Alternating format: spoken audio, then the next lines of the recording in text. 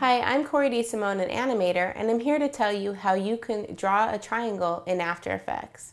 The first thing that you want to do is to create a shape layer and then go to your set of tools on the top where you'll probably already have a rectangle tool as your default, and then go ahead and hit the drop down menu so that you can choose the star tool.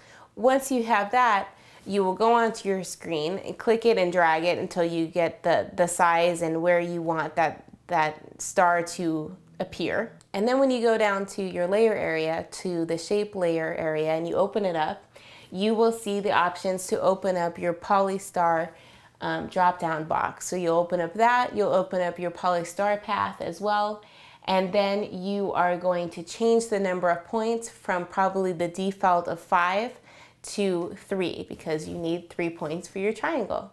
And that's how you create a triangle in After Effects.